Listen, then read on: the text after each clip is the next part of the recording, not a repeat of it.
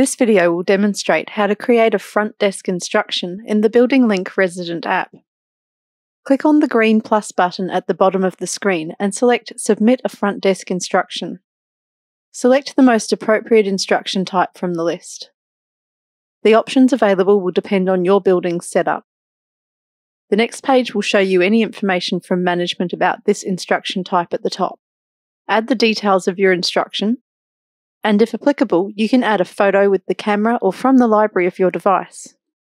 The system will assume your instruction starts from today. Select the date to adjust this to another date in the future.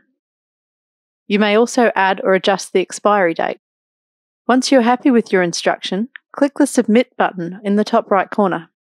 If there are any further instructions to agree to, you'll see them on the next page. You must agree before your request will be submitted. You'll see a confirmation. Management will be able to see your instruction when they log into their management portal. You'll be able to view your front desk instructions by clicking Front Desk Instructions in the My Building section of the homepage.